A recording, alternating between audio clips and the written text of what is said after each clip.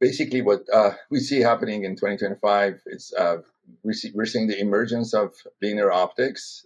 Finally, I think linear optics is going to become a viable choice for 8 by 100 and also for 200 gig interfaces.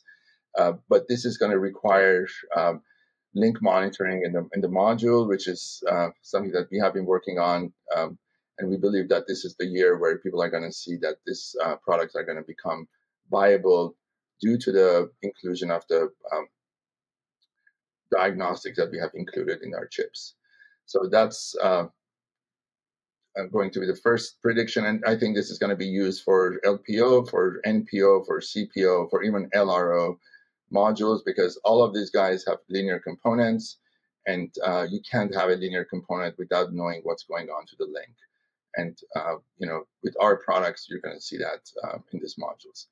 So that's the first prediction. Second one, I'm also seeing trends in where people are starting to replace their retimers, PAM4 retimers with redrivers.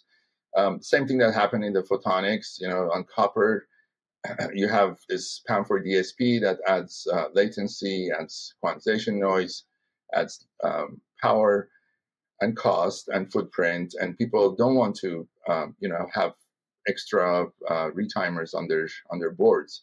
So they are looking at redrivers again with diagnostics, with link training to replace those retimers. And I see that as a trend happening in 2025, and we're going to see more and more, both on the compute side as well as the networking side.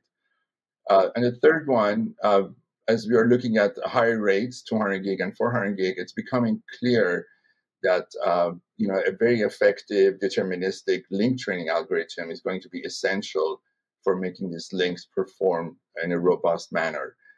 Without this link training, you basically are relying everything on the receiver to do all the work, but that's going to be very expensive and power hungry. So you need to have a very good link training and train the transmitter to do some of the signal processing to make this links work.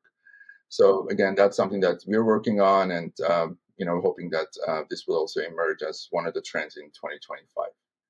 With that, I wish you again a great Happy New Year and success to everybody.